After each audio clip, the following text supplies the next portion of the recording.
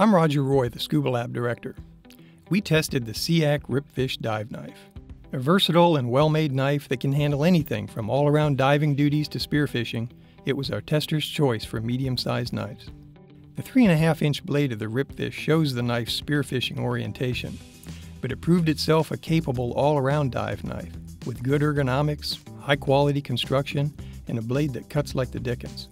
The sharp-tipped blade has no line cutter, so cutting around sensitive spots requires care to avoid unwanted cuts.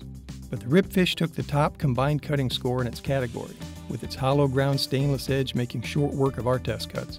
The thumb lock sheath is secure and easy to use, though not quite as easy left-handed, and the grip is good with or without gloves.